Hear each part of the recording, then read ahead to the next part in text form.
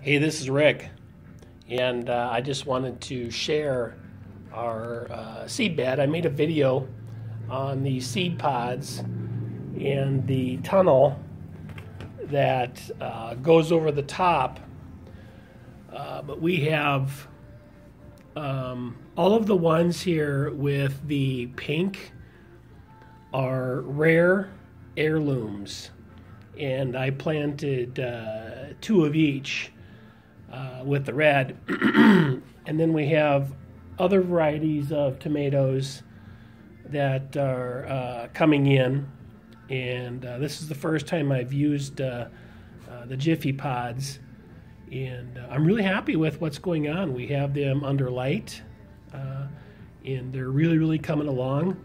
The instructions said to plant 3 in each, and then to take and cut the other 2 out and keep the strongest plant.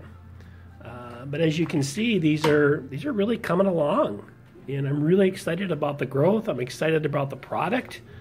I recommend it for getting early starts on your seeds. And we have 73